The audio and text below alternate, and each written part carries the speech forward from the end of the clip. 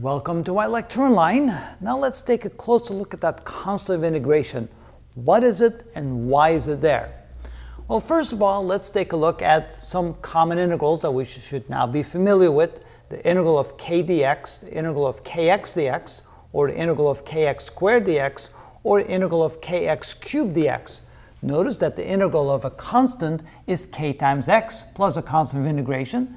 The integral of kx is 1/2 kx squared plus c. We add 1 to the exponent, divide by the no exponent. Kx squared, again, we add 1 to the exponent, divide by the no exponent, plus a constant of integration. And kx cubed, we add 1 to the exponent, divide by the no exponent, plus a constant of integration.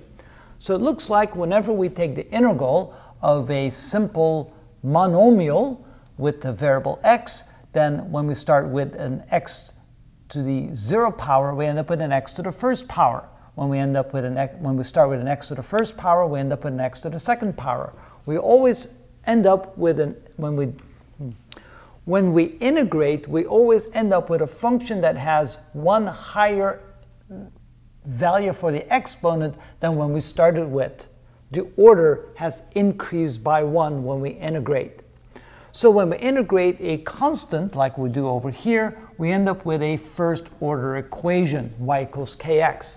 But notice, we don't know what that constant of integration is. We don't know if we end up with this equation, or if we end up with this equation, or this equation, or this equation. In other words, we can end up with an infinite number of possibilities when we integrate a constant.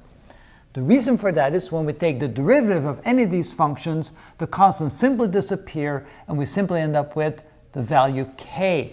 So it doesn't matter which of these functions we differentiate, we always go back to the original y equals k when we go in this direction. When we take the derivative, we lose all information about what that constant is.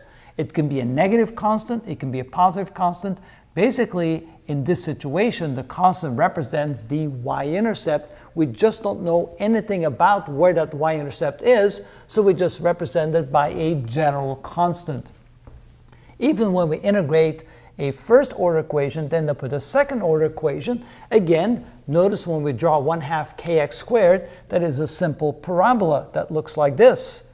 But it could be a parabola that looks like this, or it could be a parabola that looks like this. In other words, we have no idea where that parabola is situated. We know the shape, we know how far it spreads out, but we don't know where the origin of that parabola is. So again, we add a constant to indicate it could be any number of an infinite possibilities. And that's why you always need to add that constant of integration, because when we take the derivative of these functions, we lose all information about where that function was located.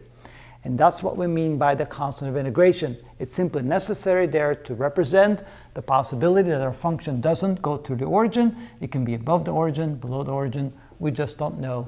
And that's why we add the constant of integration. And that's how it's done.